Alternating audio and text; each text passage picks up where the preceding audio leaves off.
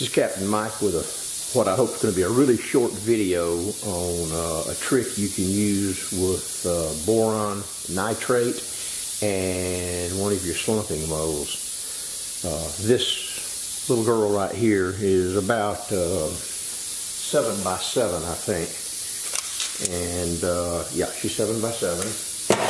And when you spray regular boron nitrate on her to keep the glass from sticking, you can't hardly tell if you missed any places. The boron nitrate's a brilliant white, just like the ceramic. And what you get is, you know, one of these little girls right here on a piece of glass when she's slumped. So I fired this one, well, actually I took it off this morning, and so my problem is I don't know whether I've got any spots, because the boron nitrate comes off on the glass sometimes, and if you've got a spot to come off on your second firing, well, you got an issue. Now the boron nitride I use is this right here, and made by a different couple of people. The most important thing is boron nitrate.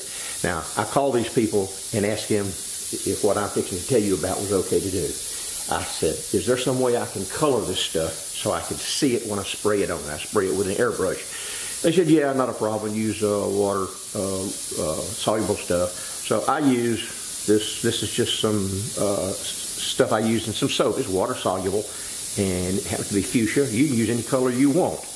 Now, this is going to be quick. I've got this airbrush that I got from Harbor Freight. They're really cheap. This one's about to quit working. Not a problem. They cost less than 10 bucks, I think. If I can't get this one working, I'll get another one. So I'm just going to show you real quick. Hopefully this color will show up in the video. But you don't have to use as much, because as you spray it, in this case, it turns a very light fuchsia. And especially you can see when you get these edges down here on the very edge, because that's where if your glass happens to stick on or slide on you while it's in the oven, it will lap over the edge. And of course you can hold it straight up and go straight down. But you can see I've only made about 2 passes here. Got a lovely, lovely fuchsia color. If you're into blue, that's fine. If you're into red, yellow, hey, do whatever you want to do. I feel that I'm using less boron nitrite, and that stuff's expensive. You can thin it a little bit. You'll have to experiment on something that doesn't count. See how far you can thin that stuff and spray it on. But that's it. It dries, especially when it's warm. It dries almost immediately. Now it's cold and windy here in Georgia again. Yesterday it was 70 degrees. This morning it was 30. Where you live, you know, your mileage may vary. But that's it. That's really about all I've got to say about that. That lady is prepped and she is ready to fire. I'll put her in the kiln this afternoon with some more.